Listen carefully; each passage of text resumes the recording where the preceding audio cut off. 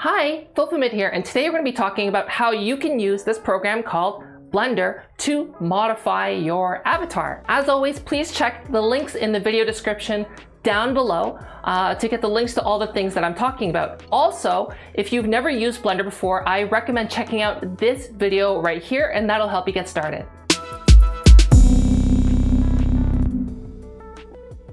This video is brought to you by Private Internet Access. For safe, secure web browsing to make it seem like you're from any country in the world, please click on the link in the video's description down below. Using that link really helps support the channel. Today we're going to be covering some very basic things. Over here you're going to see a very small arrow, and you can click on it and you're going to see a new tab called Cats. If it doesn't appear here, try restarting Blender and it should appear afterwards. We are going to start by importing our model. So if you see here in the Cats plugin, there's going to be import model. And this is where you can import your VRM model or your FBX model. Those are going to be the most common model formats that you're going to be using in Blender. So I'm going to click on import model and I'm going to go and find my avatar. Once it is imported, there's a couple of key controls that you're going to need to get used to. All of these basically revolve around using the middle click button. So your scroll wheel, if you scroll in and out, it's going to zoom your camera like this. If you hold the scroll wheel down, you'll be able to rotate the camera like this. And then if you hold the shift key and then you rotate the camera, you rotate just like you would normally, it's actually going to move the camera side to side and up and down. So these are the key fundamentals to be able to control what you see in Blender. Now you should be able to get a good view of your avatar. If it looks like this, don't worry. So what you're going to see here, there's a couple ways to actually view your avatar, and this is the viewport. So right now you can view it as it's mesh, it's wireframe mesh. You could view it as a flat shade. You can view it textured, and then we can view it in the final render of what it would look like. Since we don't have any lighting set up, we're not going to be worrying about that today. I prefer working in this way right here, just so I can see the textures that I have. Right now we have the armature selected. You can see right now the armature is selected with these little triangular bones and that are going all throughout the avatar. And if you click off of it, you'll see that it no longer is highlighted in orange. So now if we want to click on the mesh, we have the mesh selected. So this mesh doesn't necessarily mean everything is all in one. It is very possible that it could be more than one thing once we separate things out. So we can get started by going into the scene collection. And then here you're going to see your armature. And that's another way you can select it. And then you're going to see a drop down arrow. So if you click on the drop down arrow, you're going to be seeing the other things that are there. And then you're going to see your mesh. So right now we have the mesh selected. So that's another way you can select your mesh. And then we can see if the mesh is made up of other parts. It's not separated out right now. So we're going to be selecting the mesh. And then we can, if you want to make it so that you can see all of the textures, you can click on material properties, this icon right here. I want to be able to see the eyes. And right now the glasses texture is not properly rendering. So that means we need to add the glasses texture. We're not going to worry too much about detailed texturing because generally you're going to be doing that in Unity.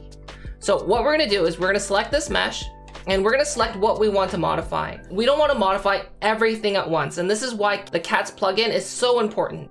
You might have seen me use these tools when I was talking about how to do avatar clothing and changing it. Now we have the mesh selected. We're going to go down to model options. And now we have this separate option. We can either separate by material, we can separate by loose parts, or we can separate by shapes. I really recommend avoiding separating by loose parts or shapes whenever possible. Always try to separate by materials. So we're going to separate by materials with the mesh selected. And now we have all of the parts separated. One thing I'm going to add is that this avatar is not meant for VR chat. In general, you don't want to have this many materials. You would want to do something called atlasing and merging all of these actually into one and using one unified texture. But we're not going to be talking about that today. I just thought I would note to stop any potential comments that people might already be typing into chat. I want to work on these shorts. Right now I can see that the shorts are highlighted and selected, but if it's distracting you a little bit, what you can do is you can just select on the other part, and then I can go over here in this scene collection and I can just click on the eyeballs to get rid of them. And that just makes it so that there's less clutter to work with. And I'm gonna do the same thing with the armature, just because I don't wanna see the armature. What I wanna do here is I have these shorts. So let's say if I wanted to close them, let's look at the tools that we need to work with to do that.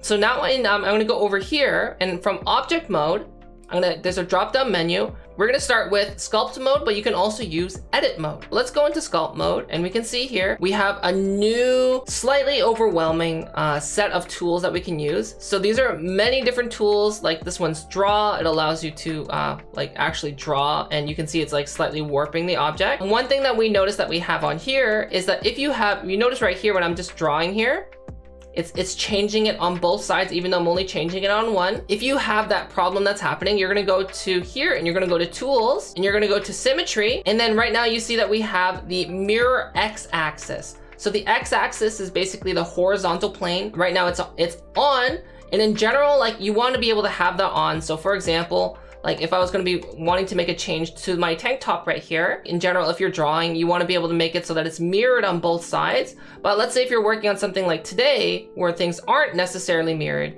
then we might not want to have that on. So we're gonna turn the mirror x-axis off, and you can also do that with all of the other axes as well. And there's like a whole bunch of different brushes that we can use, but today we are gonna use the grab tool. So here's the grab tool. And then we can change the strength. So I'm gonna change the strength all the way up to 1. We have like a little highlight of what we can select. And we can also change the radius right here. So right now the radius is really big, but I don't want the radius that big. I want it to be about there. So now I'm gonna be getting close to my avatar. And as you don't have to worry about selecting the body, because right now we're only working on what we selected. So here, so for example, you can see me grab this and I can be moving it around just like that. So I'm gonna be turning the mirror x-axis off. And as we can see right now, it's not quite enough to select everything that we need without distorting it too much. So I'm gonna increase the radius a little bit. And then what we're gonna do is we're gonna be just dragging this in like that. And then slowly dragging it up. Maybe closing this a little bit. And then now I'm gonna change the radius to go down, just like this. So we don't want the radius to impact too many different things. And I'm just gonna straighten this down a bit.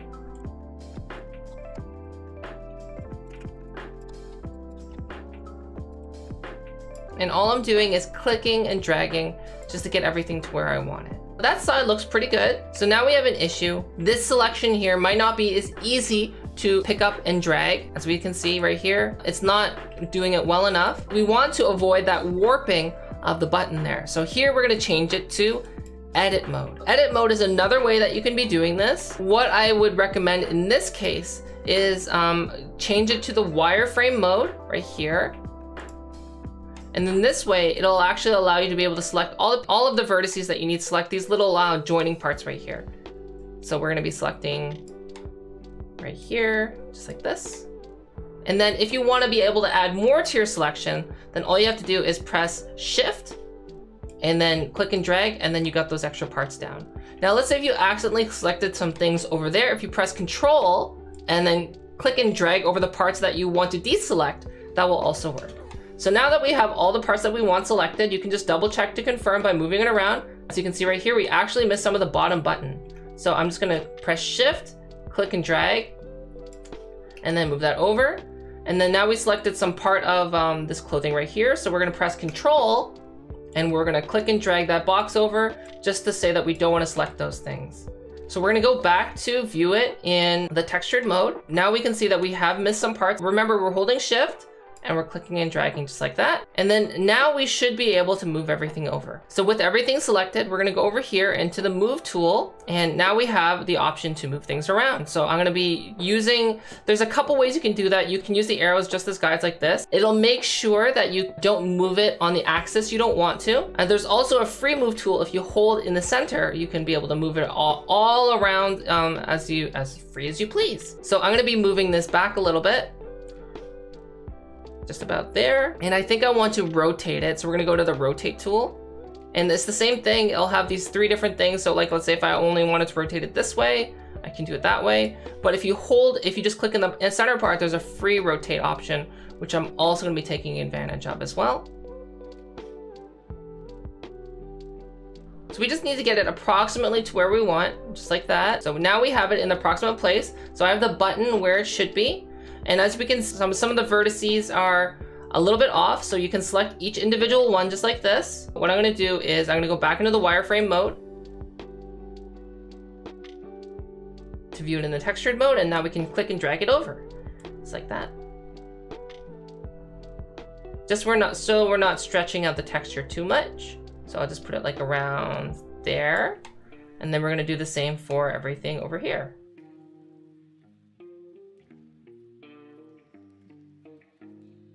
Our shorts are now closed and buttoned up. So we're gonna go back from the drop-down menu, go to object mode, and then we can see what it looks like. And now there we have it. We did our very first mesh edit. Now all you need to do, go to your materials, and then you can go back to your CATS plugin, and then we can go to join meshes, which means is that these are all of your meshes right here. And you're gonna select all, join all, just like that.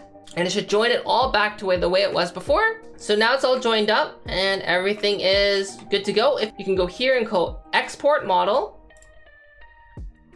And then here it's gonna give you a warning of materials. Like I said, if you are gonna be exporting this to VRChat, you need to optimize it by reducing the materials. Video coming in the future. That's a topic that I'll be covering in the future on how to optimize your avatar that way. But since this is something that I'm gonna be using for something else, I don't mind having those extra materials. So we're gonna go to click continue export, just like that. And then we just need to name our avatar. So here, I'm just gonna call it Fofamit shorts closed. And then export FBX.